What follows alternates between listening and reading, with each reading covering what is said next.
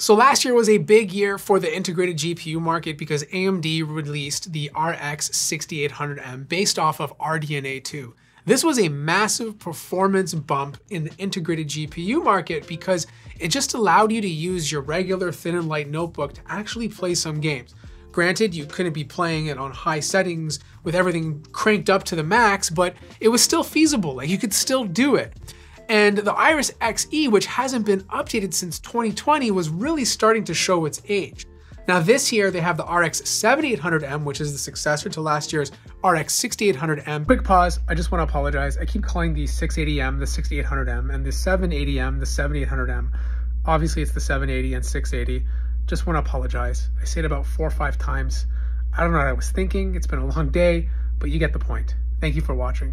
Enjoy the video. And the biggest difference is that it's no longer being used on a 6 nanometer architecture, but now runs on a 4 nanometer one. So it's going to be a lot more efficient. But when you look at the actual specs, it's still using 12 cores. It still has 768 shaders. And the real big difference in terms of overall performance is actually a slight boost to clock speeds. Like the 7800M can go up to 3000, even though in this laptop it's only going up to 2.7, whereas the previous RX 6800M from last year can only boost up to 2.4. Now I'm using 3 different laptops to showcase the performance on this integrated GPU. I'm using the brand new Asus G14, the 2023 model. This is the 7940HS CPU. In order to get the new integrated GPU, it has to have a 4 in the CPU name. That means it's a Zen 4 product. If it's a 3 in the name, it's probably using the RX 6800M or a different version of it. So just keep that in mind when you're buying these laptops. For the RX 6800M, I have the 2022 Asus G14, and then of course, for the Iris Xe, which is obviously going to lose, I'm using the MSI Stealth 16 Studio. So the first test I did was with 3D Mark Time Spy to see how much of year-over-year improvement we got. And it does show that there is a nice little update. You know, you're getting anywhere from like a 10 to 11% performance difference compared to last year's model. But then when you take 3D Mark Firestrike, for example, which is based off DirectX 11, the difference is negligible. Like it's not even that much faster at all. The big idea is to test it with games because I feel like that's where you're gonna see most of the performance. And it really depends on the settings you're using and what game you're playing. Like if you're cranking the settings all the way to high, which you shouldn't with an integrated GPU anyways, there is literally no difference. You're not gonna see a performance difference at all.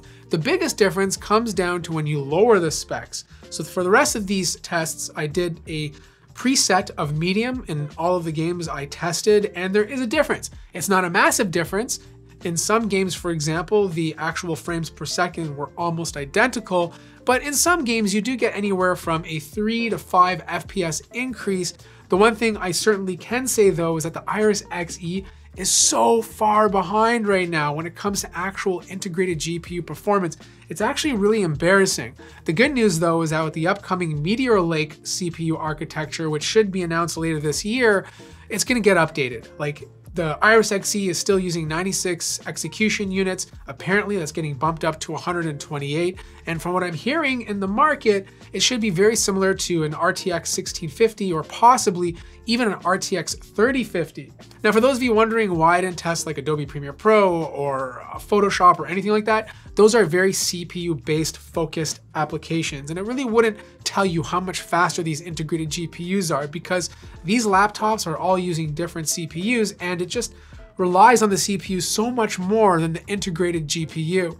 The other thing to note is that you will have a performance uplift if you use an Iris Xe chip with design-based applications. It still uses QuickSync, and QuickSync is obviously superior when it comes to encoding and decoding in Adobe Premiere Pro, for example. So there is still a benefit to using an Iris Xe. But even playing some of my favorite games like Overwatch, it still runs great. All these games with medium settings, and I'm getting around 120 to 123 FPS average, which is still really incredible for an integrated GPU. With the Iris Xe, I really have to drop down the settings more, and I'm not getting anywhere near close to over 100. The bottom line is these are still very impressive integrated GPUs, and it's no wonder companies like ANEO and even Asus with their Ally are starting to use these integrated GPUs in these upcoming Windows-based gaming consoles. And I think with more time, these integrated GPUs are gonna get even better.